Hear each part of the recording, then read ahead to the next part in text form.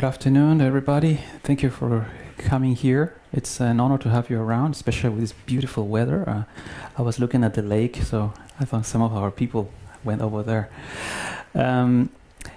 Today is kind of special presentation. Last year, around this time, in June, I gave a similar presentation to this, and we received a lot of feedback, and most of the feedback was you talked about geopolitical things.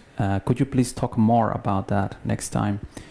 And the feedback that I've been getting in the last 12 months is people want to know more about those geopolitical trends and how those geopolitical forces are affecting macroeconomic decisions, policy making. So this presentation today is going to be probably slightly different from what you normally see in the financial industry. Normally, as a macroeconomist, I focus 80% on macroeconomic stuff. This time, I'm going to reverse that. I'm going to bring in a lot of the geopolitical things that we are monitoring, but nothing here is art just for art. We monitor and going to present here geopolitical stuff that unfortunately has an impact on markets and will have an impact on markets in years to come. Okay, let's start. I'm going to talk about, first, a little introduction, global macroeconomic trends, geopolitical trends, a special focus on the Middle East. What I will show you there regarding the Middle East, probably most of you will have not seen before. There is something going on in the Middle East that I think very few people here are aware of. Strategies, a fixed income strategy called me yesterday in the evening asking me about Iraq, for instance, what is happening in Iraq. And this, what you're seeing now in Iraq, is just part of what we're going to talk about today in the Middle East. There is other factors, apart from macro and pure geopolitical, that are joining this global convergence process. And we will talk about those factors. Yeah, there's some suggestions at the end. I also want to start saying something which I think we should remember. Since we're going to talk today about geopolitical things, I was wondering, this is not regular that you hear about geopolitical things in the investment world or the financial world. So I wanted to take the opportunity to remind you that 70 years ago, around in the month of June, quite a few things were happening. We had the landing in Normandy. And people say, oh, yes, they're very nice, victory in Europe. But you know, the landing in Normandy was necessary because this continent failed to do something when the beginnings were visible. We became war-weary, war-tired, and we actually closed an eye on aggression. And this is my introduction today because something very similar is happening today. The West is war-weary, and powers are emerging. They see how weary and tired we are. They say, oh, the Europeans, the Americans, they just want peace, and we're not looking after things. The mere fact that we are not being clear and that we are tolerant, that we're tolerating a lot of the aggressive foreign policy in emerging markets is something that is shaping now the global geopolitical agenda. Yeah, let's start with that. This is the introduction. 70 years ago, almost to the day, some 15,000 paratroopers landed behind the German lines. And I wrote exact numbers because we often hear, yeah, some 20,000 did it, and yeah, they have some casualties. But you know, I don't know how many of you have been to a commemoration or anniversary of World War II when it ended. Not in our generation, I think.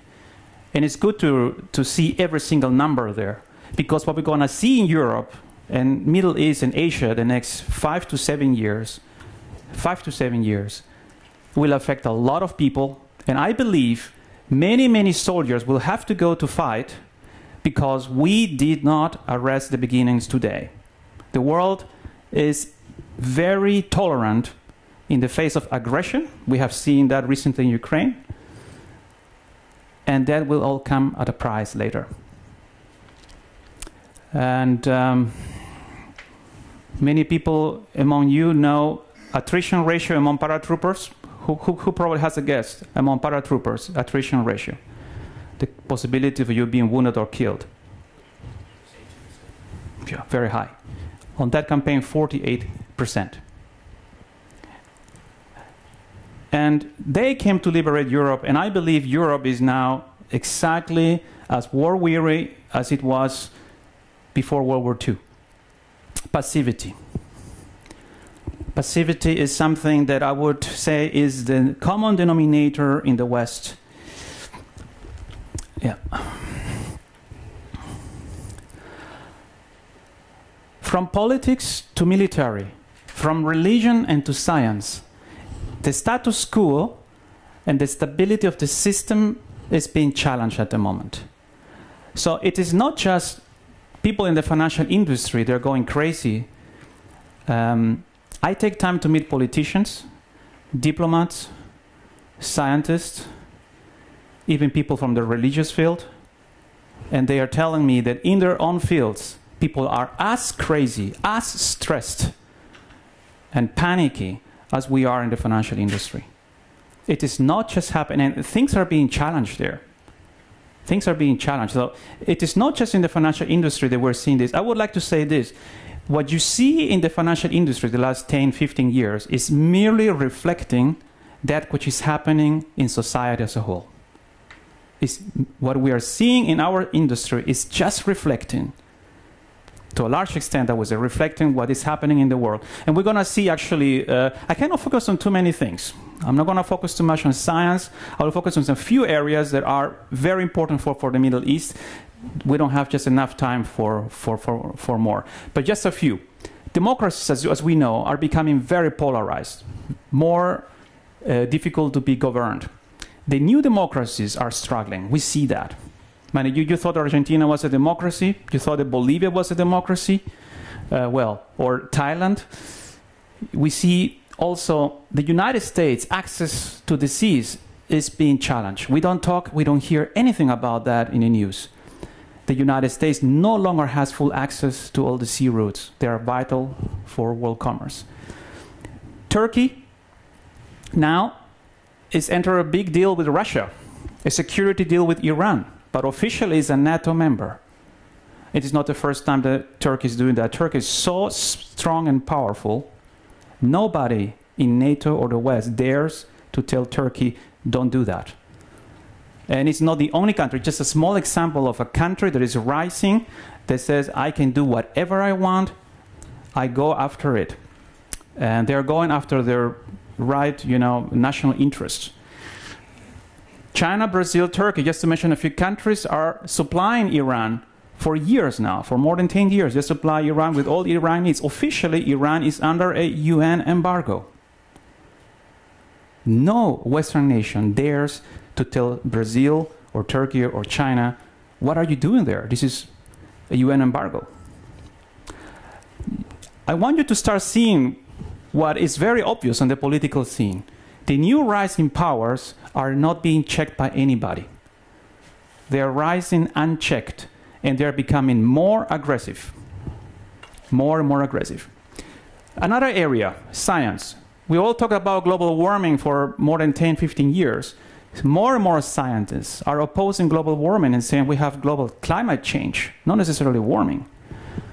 And they're actually saying, many analysts and scientists are saying, well, all this climate change could also be a result of Earth gravitation and magnetic field changes, only partly human.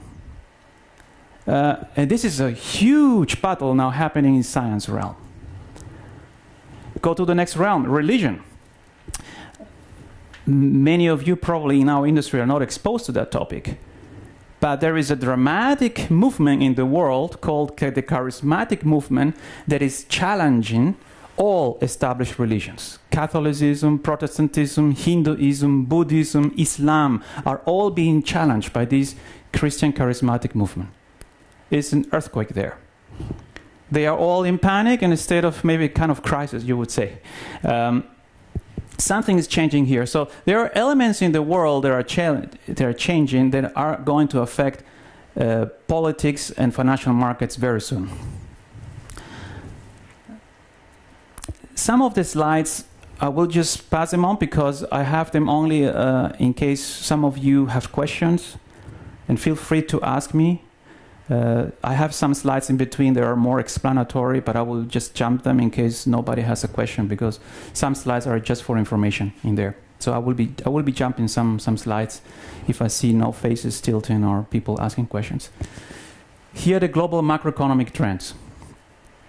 The rise of emerging markets, we know that. Something's happening, it's being slowed down.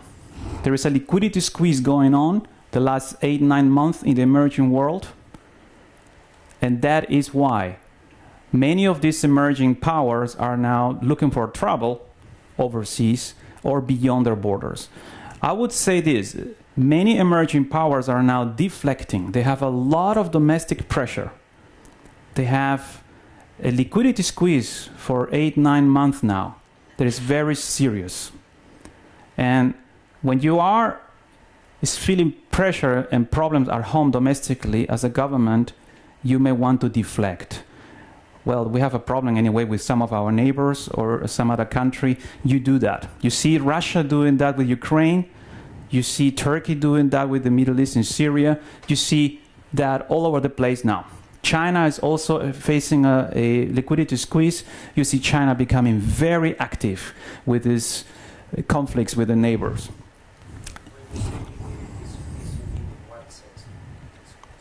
I would have okay, it's a very good question.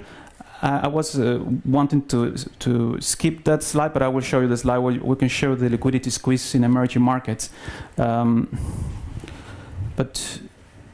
since we're here, why not? I will not skip it here.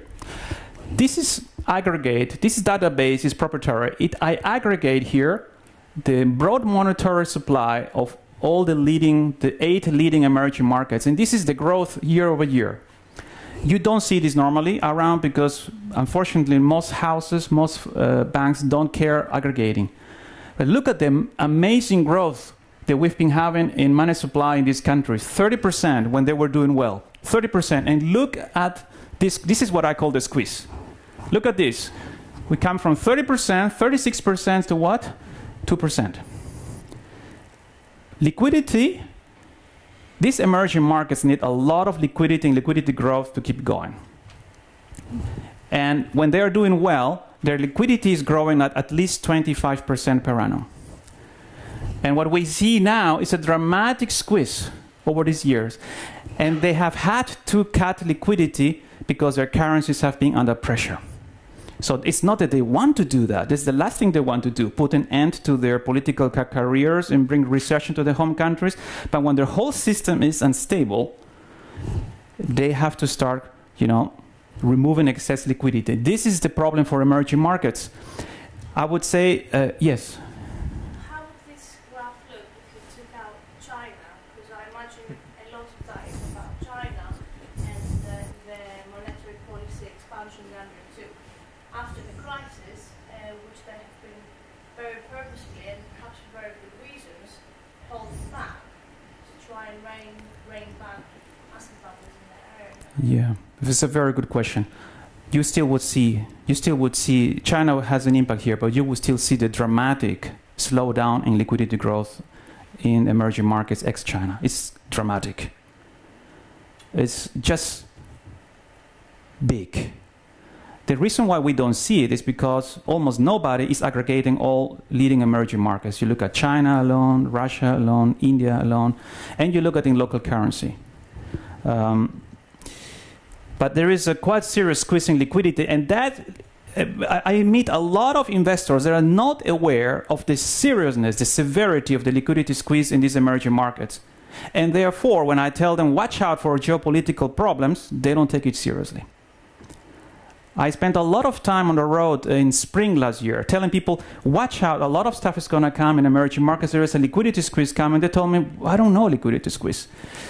Let's keep on watching. Intra-Asian trade is almost dead. Intra-Asian trade, although the economies are recovering, is almost dead. Very interesting and a concern. And one reason for that is geopolitical tensions. Geopolitical tensions in Asia are rising beyond what we've seen in the last 20 years. Very bad. And I believe they are beginning to affect intra-Asian trade. Middle East is eyeing a revival. Why? Iran, Iraq, Syria, and Turkey are getting closer together, integrated economically. So there is a lot of hope for Middle East. I want to talk more about that. Fragility, I don't want to talk much about that because I think we have a lot of experts talking recently about that. You see something in blue, nationalism, military buildup. This is very important. They're leading to a lower long-term growth. Military buildup is very good for factory output, short-term. It's very good. It creates also very good monetary stock.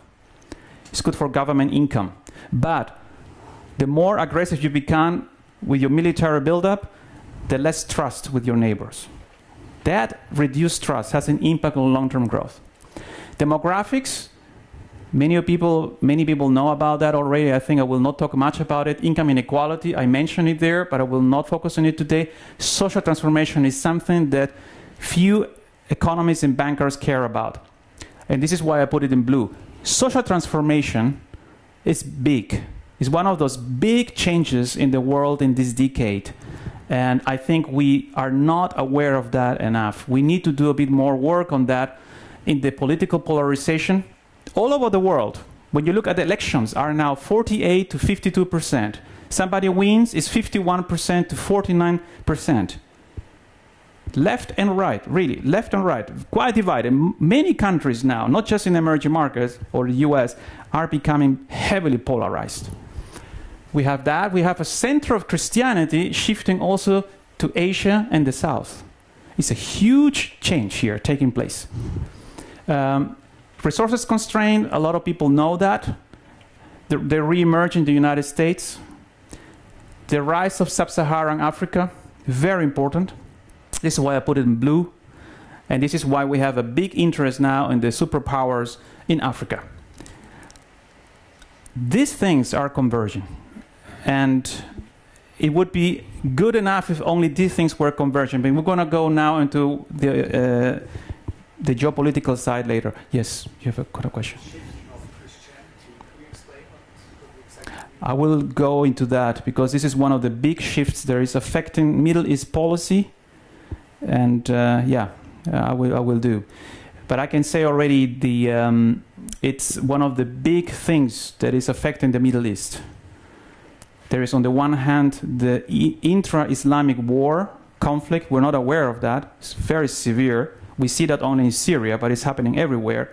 Repression is horrible within countries.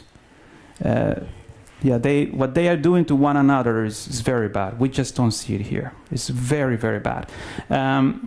Basically, it's happening not just in Syria. Syria is the only place because we're watching it. And on the other hand, but I can say a little bit about that as is your interest. You see a lot of people in the Middle East who are tired of this fight, tribal wars, and they are now, with the internet, they're watching on the internet church in the West. Millions of people in the Middle East are becoming Christians. It's a big crisis for the Ayatollahs and the religious leaders in that part of the world. They are alarmed by that, and they're doing something about it. So Islam feels challenged. We talked about that already.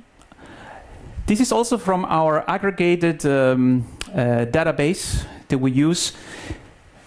These are the G7 aggregated. You see GDP, money supply, and industrial production. And as a macroeconomist, I have to touch base on this because this is like a foundation for the presentation. G7, 38% of world output. E8, I call E8 the 8 leading emerging markets. 34%. You see they're almost equally heavy. You see here the liquidity squeeze. And slowly nominal GDP coming off. Something interesting though, military buildup is strong, very strong in the West and in emerging markets. Military industry is one of the few industries that has helped the world economy avoid a major recession. It is a gigantic industry at the moment, and you see that here, that uptick here. You see that also in the West. When I look at the official numbers spending on defense and military, I smile. I smile that nobody asks questions about that. But look at that, the G7 are recovering, and something very interesting, you can see the liquidity line. I think it's green, right? I'm a bit colorblind, it's green. Here, people said it's gonna collapse because of tapering. And I was telling people, it will probably not. G7 economies are recovering, and real economy can generate or induce its own money supply. It works, even in China. So even if the Fed is tapering, I've been telling last year, even if the Fed was tapering, expect money supply in the G7 to grow this year. And as you see, it's growing very nicely. G7 recovery looks okay. This here doesn't look good. Positive signs of stabilization in industrial production, but after this collapsing liquidity, you can expect more decline and weakness in GDP. For those of you who have done data analysis or econometrics, this might be interesting for you. We look at the G7 and E8, but also Z-score. We do a Z-score of the GDP growth rate. And you can see that the G7 is almost around 0. So the growth momentum or the thrust of growth in the G7 is just above 0. There is no cyclical pressure yet for inflation. Look here at the E8, the emerging markets, -1 standard deviation. This is deflationary. Emerging markets, led by China, are exporting deflation to us. And here, let's see how it develops. But when you look at this Z-score, it tells you why bond yields are low at the moment. Yes, please. Just a second, I'm sorry. Yes. In the 3 out of 4 breaks, you don't have low inflation. You have actually high inflation, right? Brazil, India, and Russia. All of those countries, you have problems with very persistent and high inflation. What do you mean exactly by inflation? This is a very interesting question that you're posing. We have to differentiate. I mean, the headlines industry focus on headline numbers. Brazil, India have a very high structural inflation that has nothing to do with the business cycle. Brazil, even if you have money supply growth of 0 over 2 years, you will still have inflation. The reason is geography and bottlenecks, infrastructural bottlenecks that have nothing to do with the business cycle. So you have to differentiate. If you are a macroeconomist, you have to make a differentiation between, you have to divide that and you have to analyze them separately. And this is why I express here very clearly, cyclical deflationary pressure in emerging markets. The infrastructure or structural inflation is there, but there's not one that you can fight or you can do anything about it. That takes years to be removed. You need to improve the infrastructure. Yeah. But it's a very good question. I think a lot of people make no differentiation between structural and cyclical. And now to your question about the liquidity shock. Here again, we do Z-score analysis of the liquidity shocks. And you can see this is something that we ran in February 2014, the 5th of February. Please have a look at that. The liquidity shock in emerging markets. China, only 1 standard deviation was actually okay. But look at Russia, almost 3 standard deviations shock. So you could actually say for the financial system of Russia, what happened in the last year has been severe, really severe. So if you ask me, January this year, some trouble in the Ukraine, what we told our fund managers is, watch out, Russia is going to overreact to that. The West is meddling in Ukraine. Very clear message. When we saw this 5th of May, we said Russia is going to react aggressively to that meddling of the West in Ukraine because of this massive liquidity shock. I'll be very frank with you. If you invest in these markets, you have to watch the liquidity and the politics. Yes, please. To my mind, the liquidity shock in Russia is very much the effect of what's going on in Ukraine, not the other way around. Investors became very wary and cautious and withdrew loads of capital following what the initial and then later further escalation of the geopolitical risk. It is, I respect your version. I have people working, we have colleagues working in Russia that were already calling us and telling us to sell everything in Russia before the Ukraine crisis began. But I respect your opinion, sure. Russia, since last year, changed the way they operate in the local markets. Yeah. But I think we can discuss it later on. I think we can more or less move on. These slides were there just to help us maneuver, but I think we can move on. I will not touch on this. This is all known. These are, you know, income inequality. You know this. I will go now to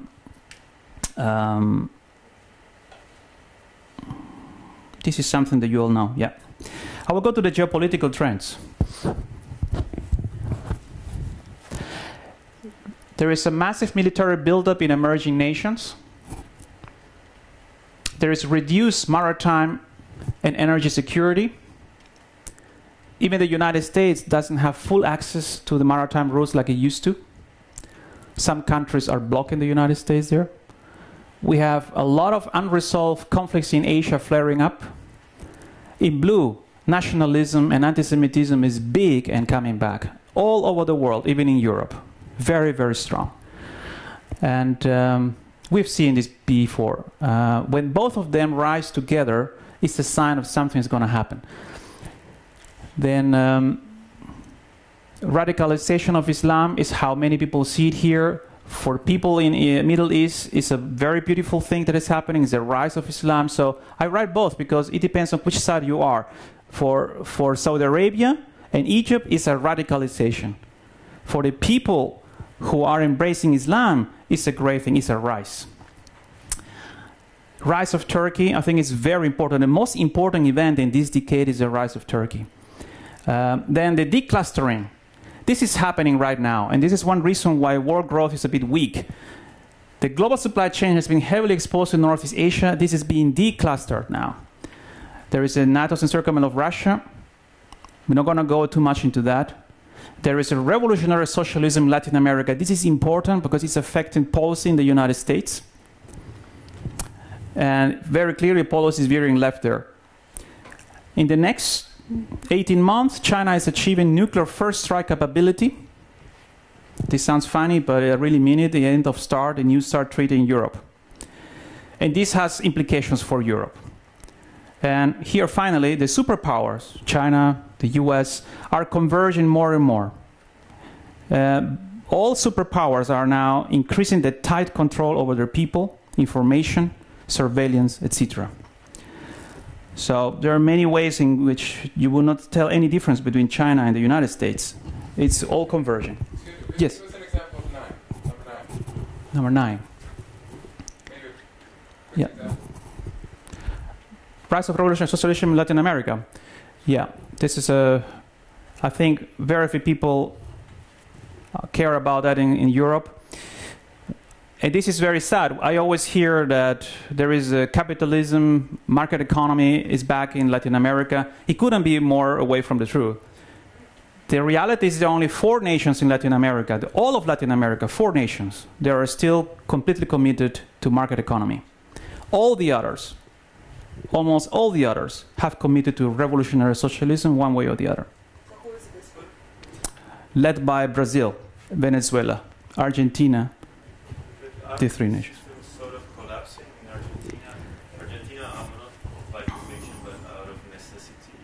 In Brazil, they're in early stages, and Venezuela is bankrupt. So it's. You're looking at the economy. Ideologically, those three nations you just mentioned shape the ideological heartbeat of Latin America.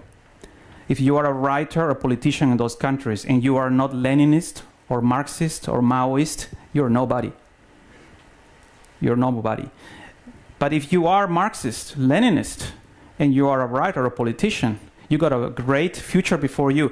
And look, it's different from us. You know, I think we have to understand Latin America is a bit different. In Latin America, if you are a socialist or revolutionary socialist, you don't walk around with a Kalashnikov. You are, I would say, someone that is friendly to the third way, the Latin American way. But it's not market economy. Yeah. Sorry, just to continue, but populism is what has been there for many decades or Yeah. century. Yeah. Now there's one thing is to be a populist with cash, and the other one without. And now I think that's a different thing. Different work in Latin America. Yeah. Just a quick. But within mostly South America, there has been maybe 10 years in the making a divide between left. There was the extreme left and the pragmatism. Yeah. It's clear at the beginning that the extremists were, guided by Venezuela. And then at some point when Lula comes with Brazil, you have to start the pragmatists. And actually the pragmatists, which are perceived as market-friendly, are slowly winning, because even in cases like Bolivia, they are sympathetic to Venezuela, but what they are doing in Yeah, yeah. they are doing closer to what Brazil or Chile or Peru Yeah. do. Yeah. It sounds very good the way you say it, but you don't convince me. I have a very different opinion, but I respect your opinion that it's all very friendly to market economy. Look, half my family lives and works in Brazil, so I tend to have a slightly different view. I don't know any wealthy person in Brazil that is leaving his money in Brazil. I don't know anybody. None do my friends, none do my relatives. Nobody that I know of is leaving his money in Brazil. No one that I know of, Argentina is one of my favorite countries in Latin America, is keeping his money in Argentina. That's historic. But how about Brazil? I think we have a very nice, I think we like to think trouble is only in Asia and Middle East. I would caution with that. I would not say that Latin America is a sinkhole, but I would say Latin America is going in the wrong route. And it looks good now. As long as the income from gas and oil is there, it's going to be okay. I have a nephew in Brazil who told me, I'm leaving Brazil because all of my friends at school, who finished school, they're all living from some government money. And that's how they grew up. That's how I grew up. And he's 18 years old. He's telling me that. I mean, it sounds good for you, but when the money from oil income runs out, how are you going to pay the bill? Yeah, I disagree with that, but I appreciate the comment. I think we have to move on. This is, to me, the more important chart, and probably the most important chart I can show you today. I've been working on this for a few years. I borrowed it from the CIA, and I updated it. And you can see here how Russia and China are moving south. Russia and China are expanding and becoming very, very active, maybe aggressive in these areas where you see. And there are bottlenecks for the maritime trade. You see them here in blue, these bottlenecks. And the situation is not good. There's more and more tensions on here. More and more governments have to send warships here to patrol this area. And something very interesting, you're seeing the United States Fifth Fleet now preparing to move to this area here. There is a long port, probably 80 kilometers long, being built right now here to allow the whole Fifth Fleet of the United States to move to a safe place. Things are preparing in the Middle East and in this part of the world for some kind of confrontation. Where are they moving from? They are at the moment, most of them are stationed at different places of the Gulf states and inside the Strait of Hormuz. Yeah. but they have now an Alamo, a pullback position here, out of their range of short-range rockets. Something very interesting is happening with all this pressure in the Middle East in those routes. Russia has seen its hour. It's actually already preparing this route for the next few years. Climate change is helping Russia. And a lot of Asian nations, China, Japan, and Korea, are very keen to support Russia with this new route. I mean, they all know how difficult the situation is getting here in the South China Sea and also here in the Middle East. One of the biggest beneficiaries of this trouble in the Middle East is Russia. Yeah. Could you briefly remind us how many months during the year the northern route is open? Like 6, 7 months? It used to be like that. Very good. Very good guess. It's changing very rapidly now. And Russia is building massive nuclear-powered icebreakers to help during those 2 remaining months where it's still blocked. So you could actually now already open the route in the winter with the help of super icebreakers. Yeah, that's interesting. It's happening. And China, Korea, Japan are throwing money at that because for them it's a lifeline. Even if they don't believe in anything happening in the Middle East, the Asians are very worried about the South China Sea, so they want to have an alternative route. Again, the biggest beneficiary of that is Russia. Yeah. Sorry to interrupt, when I Yeah. talked about Russia, and there was still there have been some friction between China and Russia, like they associated by sometimes it's fault. But now Russia, if they build a pipeline they're building a pipeline to China, and China's hedging is bargaining power by exploiting shale. So by the time the pipeline is ready, the Chinese have power over the Russians. But so it is that. Do you foresee that China and Russia can work together? I don't have to foresee it. They're already working together. And we in the West have something to do with that.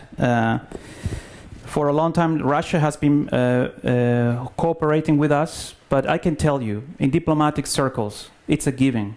The Russians are fed up with the West. They're working together with the Chinese. And actually, it's a perfect match.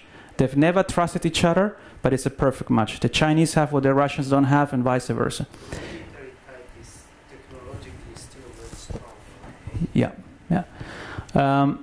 Very good point as well. South China Sea, I won't say much, but it's not looking good.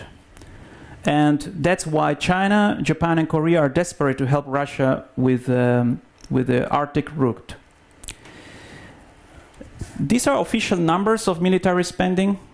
I suggest to you to enjoy them with a lot of caution.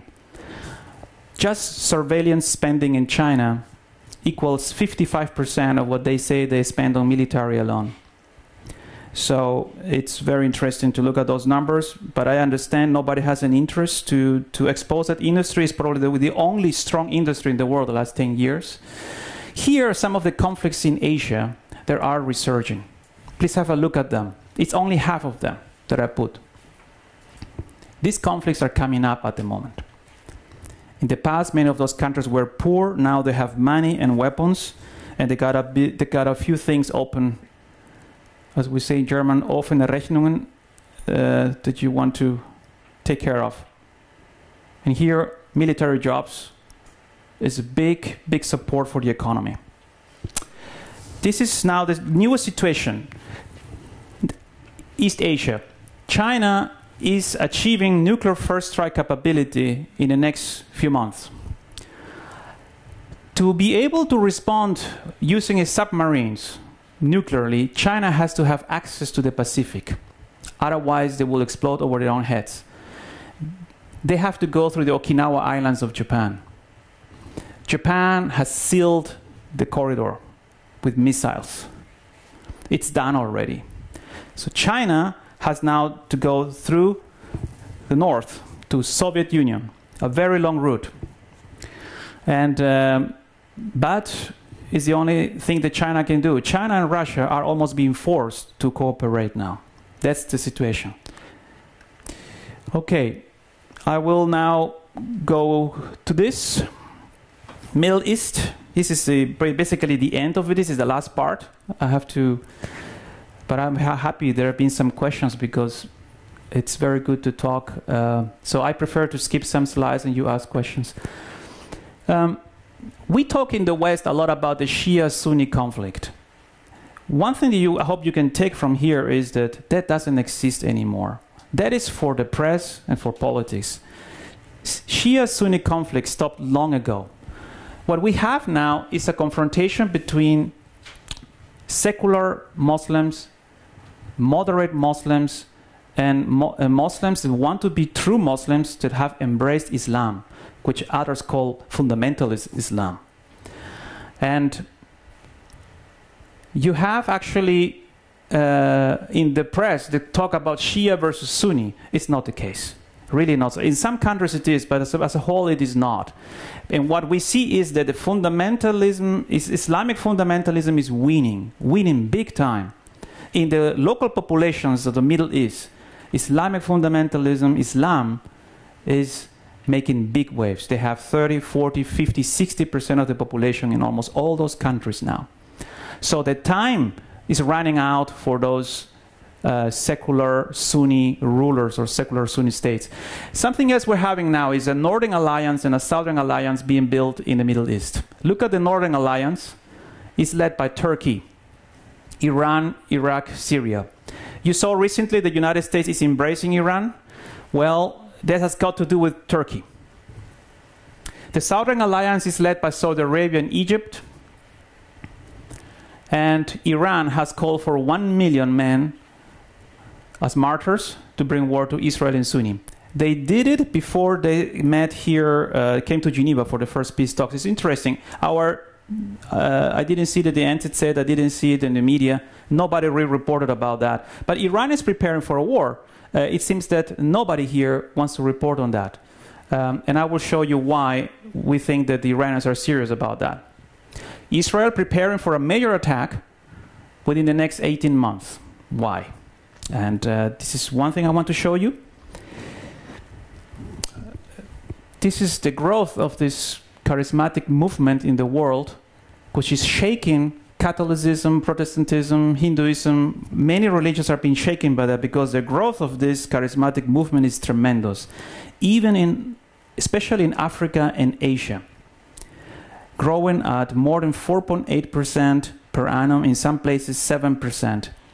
And that's also putting Islamic leaders under pressure. Now look at this. This is where, according to the CIA and the Pentagon, former Muslim states have become more fundamentalist, more fervent in their Islamic faith, with an R. This is Islamic world. Almost every second country, especially the geopolitical key countries, have an R. They are now really, the population fervently behind Islam. And look at the alliances now being built. Here, the Southern Alliance, led by Saudi Arabia and Egypt, used to have the support of the United States. The United States, Obama has dropped that support and has offered to support Iran, do a peace deal with Iran. And look who is on the Iranian side, all these countries, even Kazakhstan. These two blocs are building. Why does the West need Iran? Because of the problem with Russia. Europe is depending on Russian gas at the moment, but Iran has a lot of gas too. Huge amount of gas. Iraq has a little bit, but we need Iran. And you see, I've drawn already here the pipelines that are being prepared to be built. Once the deal is signed with the United States, the peace deal, a pipeline will be built that will connect Iran, northern Iraq, through Turkey up to Romania, and from there into the rest of Europe. Iranian gas is going to power Europe in the next few years. And that's the reason, one of the main reasons why the West, especially the United States, is dropping these countries here, the US is dropping the moderate Muslim states to support Iran. Not because we like it, we also see that Europe needs gas. Yes, you have a question. Well, I wouldn't qualify Saudi Arabia as moderate, as they've been funding all kind of absolutely extreme Muslim movements, not least in Egypt. But This definition is purely geopolitical, but I agree with you completely. Yes, I agree with you completely. It's not perfect. It's purely geopolitical. In geopolitical military terms, Saudi Arabia is an ally of the West, still fights, they still try to fight terrorism, etc. But I agree with you, their foundations, they fund everything. Yeah. I don't want to touch those things in detail, but I want to go straight to why I've been telling you that the next 18 months could see a war break up. With this I will finish. You see here, we're trying always to understand what's going on in the Middle East with our Western thinking. Our Western thinking is Greek-Roman influenced. We think linear, rational, and progressive. That's Western thinking. That doesn't work like that in the Middle East. They don't think like that. They think slightly different. And the religious leaders in the Middle East, for them, religion, honor, and history plays a very important role. Whether Israel or Arab states, they care a lot about this. And one thing that I think we always overlook when we do analysis of this region is we forget that they care a lot about their religion. They care a lot about their prophets. They care a lot about their religious, beliefs. And this is where this is actually an interesting slide. We have 4 lunar eclipses, and this is all from NASA. We have 4 lunar eclipses, total lunar eclipses, happening in the world this and next year. You see the dates. And right in the middle, we have a total solar eclipse. That doesn't mean anything to us because we are in the West. But 2/3 of the world follows a lunar kind of calendar. And Jews and Muslims, many of them care about this. Why? Because this time, every one of these total lunar eclipses is falling on a major Jewish holy day. Doesn't say anything to us, but you know what? In the past, when such a rare event has happened, the enemies of Israel, let's say the Arab states, have tried to annihilate Israel. You know why? For the Jews, that's a sign of judgment of God against them. They're worried about that. They're concerned. And the enemies of Israel have known this for over 1,000 years. So they see in those times a great chance to eliminate Israel. And this is actually the last tetrad, as we call it in astronomy, that we're going to see the next 200 years following on these Jewish holidays. So the religious leaders in Israel are very worried. They are very worried. This is the last best chance for the religious leaders in the Middle East that want to wipe out Israel to do so.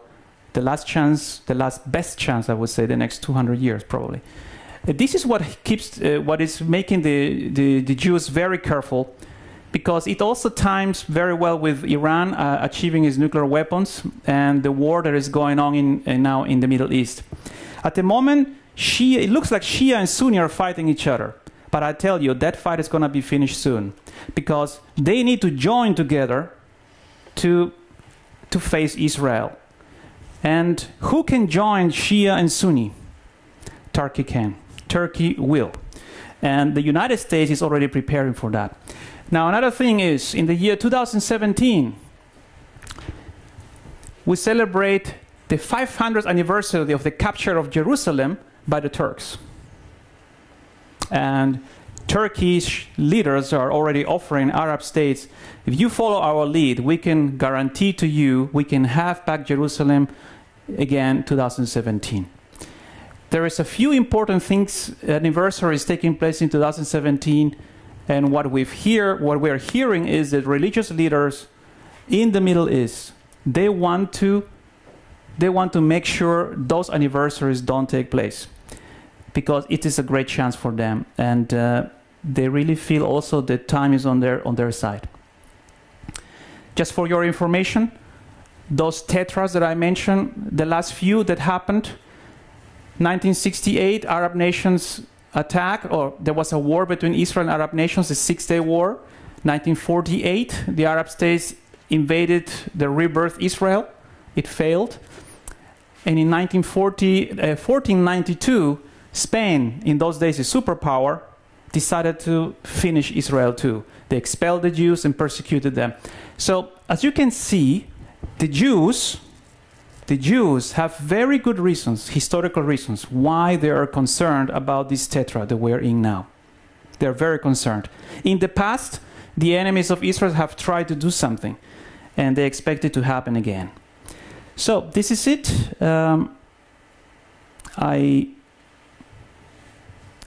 We have already a few interventions and questions, but if anybody has a question, please.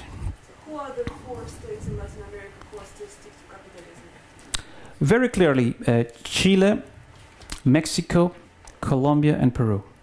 And they're under tremendous pressure by the other states, by the way. Some of them are even speaking of doing a war against those countries because they are betraying the Latin spirit of revolutionary socialism. And we're not talking about jokes. It's really at state level. They're talking about starting a conflict with them. But I have to say, you should not think that Peru and Chile, Colombia, those countries are, capitalism is inscribed in stone. In Chile, mass protests in the last 2 years are pro-socialism. They're huge. The government has had to fire the cabinet twice already in the last 16 months and change the cabinet members, all of them except for 2, with socialist politicians. Chile is also under pressure to veer to the left.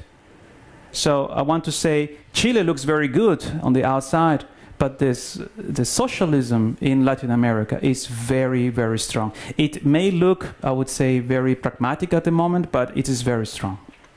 Both Peru and Chile are left with governments as well. Yeah, yeah. Yes. In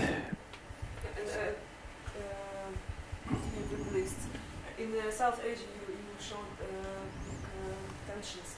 Are there any Asian nations who are still peaceful and okay to invest? It's a very good question. One reason why I would not be totally concerned about that is the fact that the United States keeps Okinawa, this island here. No, I'll show it to you in another one. Okinawa is very key. Here, this star, yellow, that's Okinawa. Actually, where my grandparents come from. From here, you dominate the whole Sea of Japan, South China Sea. The United States 7th Fleet is here and here. That's the reason why we have peace at the moment in that part of the world. How long can they keep it? It's a very good question. It's a very good question. China's power is growing almost by the month. And now they're working together with Russia. This is making the whole thing very complex now. For your information, very large ships are already not longer traveling here. They're already taking the huge, long detour to go this way to make sure they make it. Because we don't know when hostilities will break out. Big ships are already going a long detour here into the mid-open ocean. Patrolling the Indonesian pirates. A lot of Navy ships at the moment in the Pacific. A lot of Navy ships. And I believe if we in the West would stand for our values and morals and would speak out when something is not right, I think a lot of these things would not be happening. But for the last 15 years, with the rise of these emerging markets, we have pampered them. We have done everything to get business deals, and we have never said or said something when we should have said it.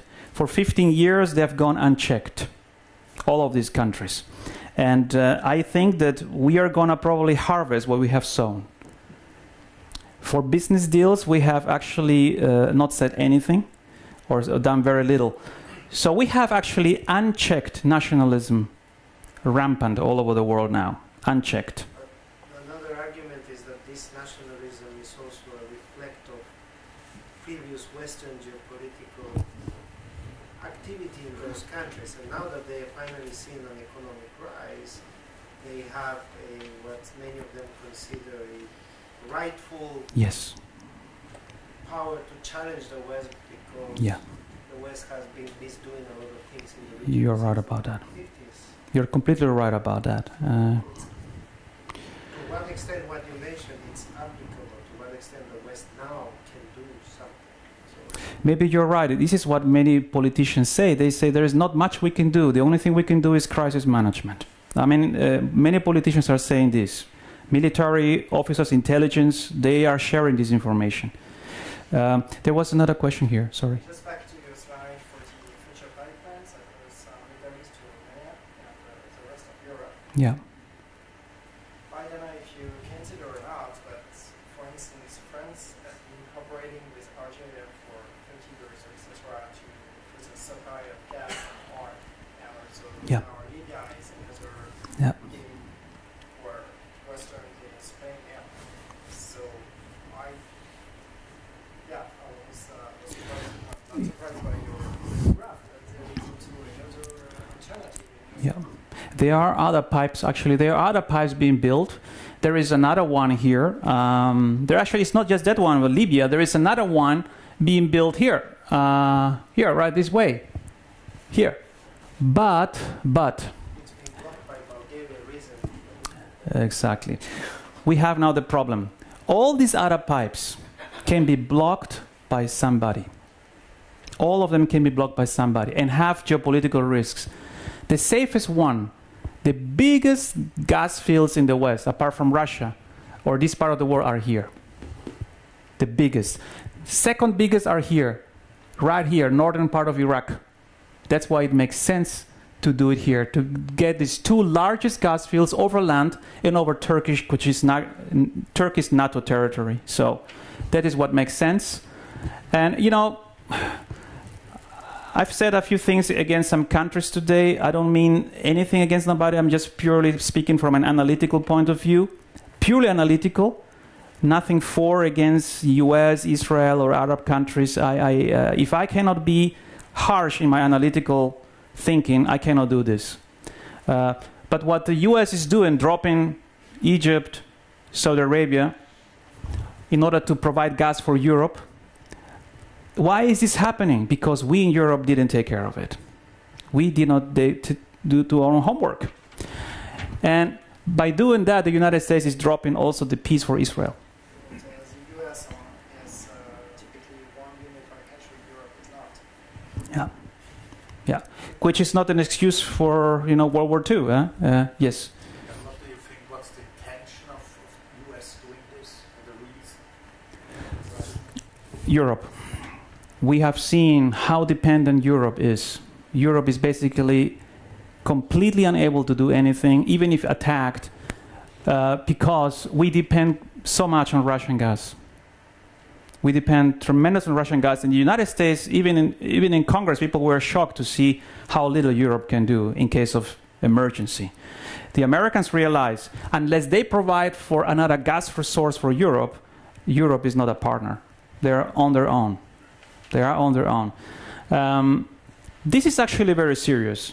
I believe that the lack of action on the side of Europe has forced now the United States to take steps that are destabilizing the Middle East. But why will the US continue supporting Europe in a way? I mean, of course, this is business for their own companies and this and that. But what's their gain ultimately? Okay, partnership, trading. There are many answers to that, and that goes more into the political arena. I would not go there. I will try to stay on the geopolitical part. Thank you. Yes. Thank you, Christian, for the bright presentation and took the horizon. But just to sum up, your forecast for the economy in the future is pretty cloudy. So low growth, deflationary pressure, and conflict. What can we expect from the financial market then? We can expect, I would say, the following. We should stop hitting ourselves with a cord. The financial markets, yes, we've done a lot of mistakes, but the financial markets, as I said at the beginning, are merely reflecting the state of the world. the world as I show it, you know, even religion has been shaken, science has been shaken, everything has been shaken. Geopolitically, most importantly, is in motion.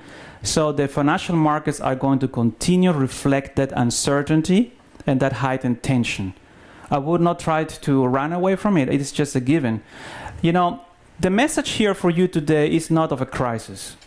We know we are in a time of crisis. It's rather change. The message here today is something up to the run-up to September 2015 is going to change, most likely in the Middle East and in the Far East. And